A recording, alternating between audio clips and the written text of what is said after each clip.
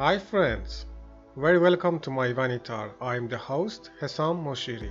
In this video I'm gonna show you how to build a hand sanitizer dispenser device. As you can see on the table, I have built two different designs.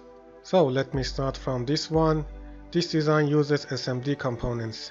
This is the IR transmitter and receiver.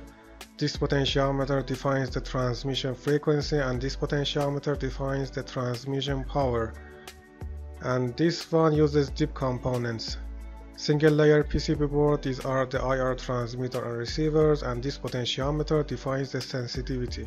This one especially is quite cheap and pretty easy to build, of course. For the liquid pump, I have selected this one.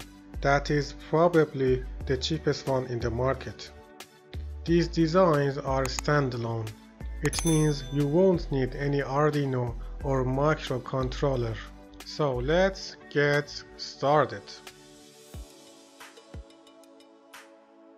Alright, this is the first design. It is a 2 layers PCB board, and as you can see all components are SMD. I have designed the PCB to be as compact as possible. Majority of the components except 2 or 3 of them are on the top layer. These two pictures shows a 3D view from the top layer and a 3D view from the bottom layer. Using the Smax's component libraries significantly reduced my design time. These libraries are free and they follow industrial IPC footprint standards. To install the libraries in your favorite CAD software, you can either install the Smax's CAD plugin or you can download the libraries from the component searchengine.com. I use Altium Designer, so I prefer to use the Altium plugin. This is the first prototype of the circuit on a semi-homemade PCB board. You don't need to follow me, just order the PCB for fabrication and have fun. Alright, this is the PCB board of the second design. As you can see all components are deep and the PCB board is a single layer. Although the component packages are deep, however the PCB is compact and well set. Okay, this is a 3D view of the PCB board. You can see the connectors at the right side, IR transmitter and receiver at the bottom. Also other components such as comparator, transistor, potentiometers and the rest. The same as the first design, I used the Smax's component libraries for this circuit also. I used the libraries for a couple of components and installed them using the Altium CAD plugin. I am happy with these libraries because they prevent design errors and significantly reduce the design time. Okay, welcome back. As you can see, I have put everything in place and filled the glass with some water to test the operation.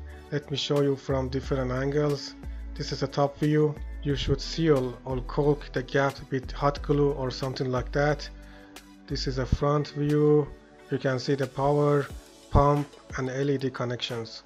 Also, as you can see, I have curved the hose using this simple copper wire and I put the LED on the lid, I mean here on the top, to brighten the inside the container with a beautiful blue light. Now I'm gonna connect the power supply to the device and check the operation. As you can see, I have provided 5 volts and let's see how much current it consumes. It's covered by the hose. Okay, it's around 40, maybe 50 milliamps maximum. Now I'm gonna show you how it works if I put my hand in front of the sensor. Just see. Bingo. Another try. And yes, it works. Winner winner, chicken dinner. So as you see, you have to provide a fixed and regulated 5 volt supply for the device. One option is to use a mobile charger. Doesn't matter which brand it is. Look, all of them provide a fixed 5 volts at the output. Another option is to use a mobile power bank because the power bank also provides 5 volts at the output. This is beneficial if you want to make this device portable. Let me show you one power bank here. something like this. If you decided to use a power bank and make this device portable, don't forget to calculate the discharge time. In my case, this power bank would last between 3.5 to 4 days before the full discharge. And finally, Bob's your uncle.